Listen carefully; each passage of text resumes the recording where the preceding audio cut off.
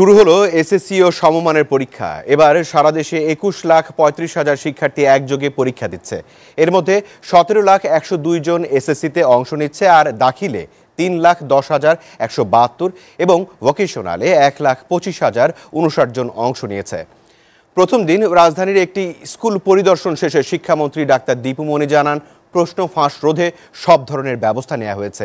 কেউ অপচেষ্টা করলে কঠোর ব্যবস্থা নেওয়ার হুঁশিয়ারিও দেন তিনি। নিয়ামুল সাদেকের প্রতিবেদন।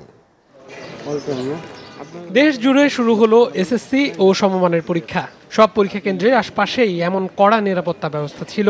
কেন্দ্রের ২০০ গজের ভিতরে সাধারণের প্রবেশও নিষিদ্ধ। এমন নিরাপত্তা ব্যবস্থা ও পরিবেশ নিয়ে সন্তুষ্ট শিক্ষার্থীদের অভিভাবকরা। গেটের সামনে যাইতেই দেয় না, কোনো গার্জিয়ানের ওখানে দাঁড়াইতেই দিতেছে না। শুরু হলো একটা দিয়ে, আরও 11টা পরীক্ষা থাকলো, এগুলোর জন্য প্রশ্ন ফাঁস না হয়। নিয়ম ঠিক থাকবে, আর কোনো ধরনের প্রশ্ন ফাঁস হবে না, এটাই আশা করি আমরা। পরীক্ষার আগে প্রশ্ন ফাঁস না হওয়ায় খুশি অনেকে। অভিভাবকরা মনে করেন, ক্লাসে ঠিকভাবে লেখাপড়া করলে কোচিং সেন্টারের প্রয়োজন হবে না। ক্লাসে বইগুলো শেষ করা সম্ভব যদি টিচিংটা সেইভাবে টিচাররা করে।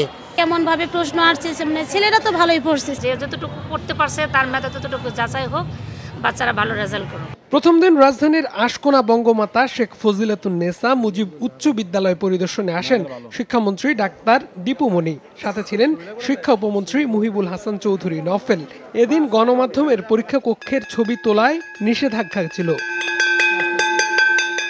পরিদর্শন শেষে মন্ত্রী জানালেন, পরীক্ষা শুরু পর্যন্ত প্রশ্ন ফাঁস হয়নি, এটি ইতিবাচক। এমন অপচেষ্টা রোধে কঠোর গোয়েন্দা নজরদারিও চলছে। আমি আশা করি যে কেউই এই ধরনের কোনো অপচেষ্টার সঙ্গে যুক্ত হবেন না।